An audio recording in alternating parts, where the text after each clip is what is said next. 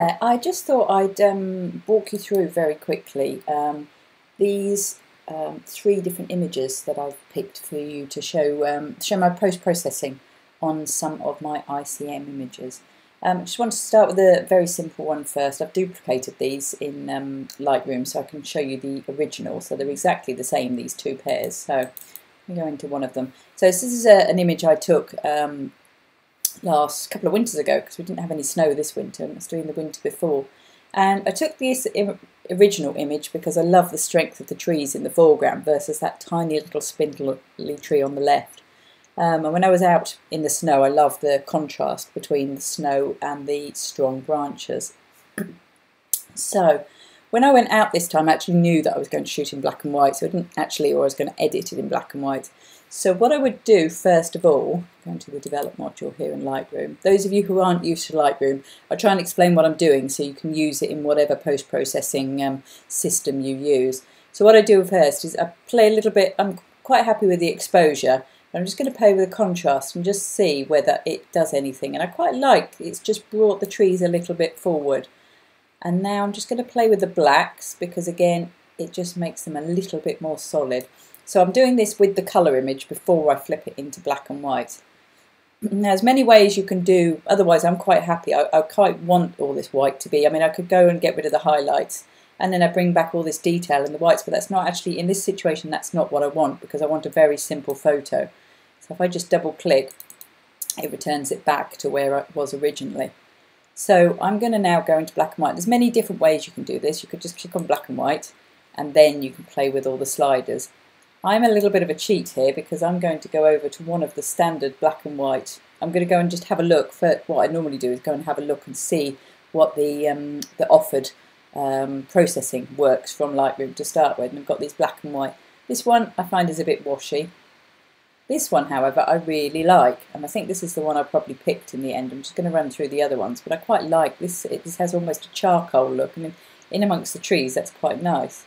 This one, it's just too scratchy, there's too much detail. This one, just a bit blur, not enough definition. Again, doesn't quite do it for me. Too soft. Infrared, selenium, sepia. Yeah, none of those work. So I'm going to go back to the high contrast and click on that. And actually, I'd be quite happy to leave that as it is. And it's just to show you that some images you can just flip into black and white very easily, or you can just take the easy option to just choose an edit that somebody's already made or put in the system software. It's not to say you've got to go back to scratch. You could now start playing with the blacks. What I do is up here, put these two on, and you can see I haven't got any strong blacks or whites. If I push it too far, I've not got it switched on. There we go. That's far too black now because these are just solid blacks. So I'm going to bring it back. I still find a little bit dark. I quite like the detail in the trunks, so I'm not going to push it very far. In fact, I'm going to take it back there and move it back just a little bit. And really for this image, that's all there is to it. So you can see these two here. I put them in a compare side by side. And you can see the before and the after, so you can see that. So I hope that was useful. If you're going to do black and white, there are easy ways to do it. Okay, so next we're going to just go and have a look at this water image that I picked out, and it's not one I've actually played with before, so I had a very quick play just to see whether there was anything coming out. But to many people I'll say, don't chuck away your images unless you have got them home and onto your computer. And this is a prime example that I probably wouldn't have bothered. I've got enough other images from this session that I wouldn't have even touched this one, but for the purposes of this I was looking for a new image. So it's very dark, there's not a lot going on, so we're going to develop. And sometimes what's intriguing to do is just press the auto and see what it does to start with. Look at all that detail that's hidden in there that you couldn't see at all. I mean, it's just, if we reset that back again, it's black. So I'm just going to go and do it manually, so I'm just going to increase the exposure a little bit, and it's just bringing enough. I didn't want to take it as far as the auto had taken it. I just want the hints of colour to come through. I don't want them to dominate the image. I'm just going to knock the highlights back because you can see the reds are poking through to suggest that they're too white. Don't need to play with the blacks because obviously it's quite black already. Shadows, you can just pull these out a little bit and it will just pull the detail out without making it too bright in the bottom. Now I'm just going to play with the vibrance a little bit, just to see. Quite often, it's quite often quite funny to pull it too far one way and push it back, so you can see the blues have come through. You can see where the blues are in the image now, but like that's not what I want. But I don't want to. I want a little bit of colour there. That's great. I don't generally touch the saturation, maybe 1, 2, but I don't tend to do too much. What you can do is you can go down and play with the individual hues within here. So if you, for example, you like this and think it's quite green, oh, that's a little bit brown now, that's a bit too green. It's actually quite good where it was set, but it's always quite intriguing to see sometimes what you can pull out and what you can't pull out.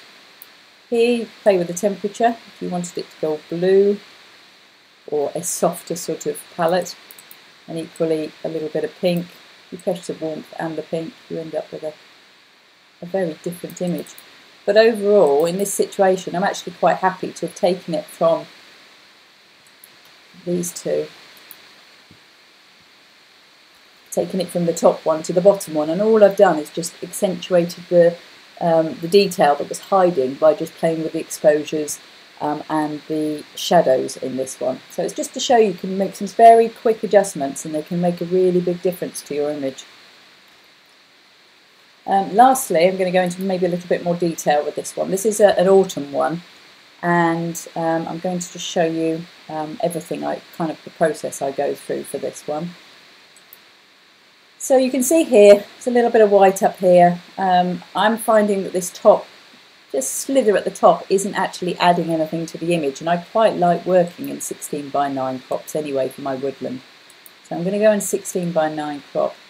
I want to keep the base of the tree, and you see the whites, the distracting, sorry, rather than disturbing, whites have disappeared, and now we really concentrate on these two, this big tree on the left, and you can see the little trees on the right, which are balancing the image. And there's strength throughout the whole image and colour. And this was actually taken in the pouring rain, so just to prove that you can do ICM whatever the weather. So I'm going to go through these step by step. Once I've done my crop, if I know I need a crop doing, I quite often do it first of all, because then I can see what I'm really working on. Play with the exposure here. It's a little bit, I'm just going to pull it up a tiny little bit because I don't want to push it too far. Play with the contrast. Quite often it's a guess, it's not. I sort of know what it's going to do. If you drop the contrast down, you have absolutely nothing. You push it up, you just start to pop the colours a little bit without making them saturated too much. You just pull them out compared to the rest of the image. Highlights, in this situation there are no blind highlights, so I'm not even going to touch the highlights because I don't want to dull any of the light areas in the image.